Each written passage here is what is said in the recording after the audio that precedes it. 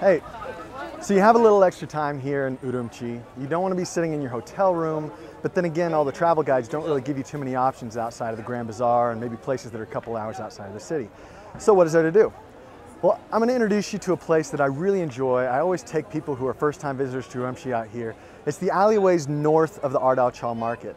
The ErDaoQiao market's across the street from the Grand Bazaar, the more famous place here in Urumqi. But really, this is a great place to experience a lot of the Uyghur culture that you're not going to get to see in the main streets of Urumqi. So let's go ahead and take a look inside, see what you can see.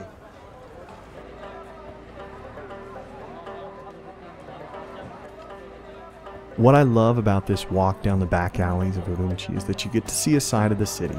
You get to see facets of the Uyghur culture that perhaps you wouldn't have had the opportunity to see on the main streets of the capital. So for instance, things like the mosque, and witnessing a lot of the elder men sitting outside the mosque chatting, getting to look inside the stores that aren't necessarily selling things geared toward tourists, but rather practical items like clothing, rugs, Uyghur medicine, and so on.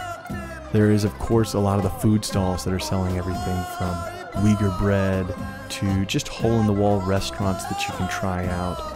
What I really love is when the night market comes alive and you get people of all ages just coming out to enjoy the cooler weather, especially during the summer. And that's when I suggest that you make sure you have some small bills handy, because you're going to want to try things like Uyghur ice cream that you see here, which, trust me when I say, it tastes as good as it looks. You might even want a couple different servings. And it really is cheap. You're going to want to try the ice cream. You're going to want to try the fresh fruit that comes in from all different parts of the province and is absolutely sweet and delicious. You're going to want to try some of the drinks and snacks that perhaps you don't know exactly what it is, but you're going to want to give it a go anyway. There are, of course, things like liver kebabs and intestine soup that maybe may not seem as appetizing, but hey, at least you can take some photos.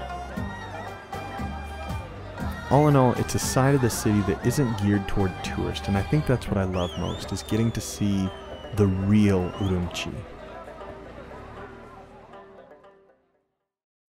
So if we're looking here at a map, you can see on Jiefenglu we've got the ErDaoQiao market. The ErDaoQiao market's actually very long, and if you look to the right side, there's a road that goes all the way down on the north end of ErDaoQiao market. You're going to want to take that road, walk that road all the way down until you can get to the first road where you can take a right. And you're going to do so until you hit a hospital. It's going to be the tallest building that's around. That hospital is going to be the marker for you to turn right into the alley.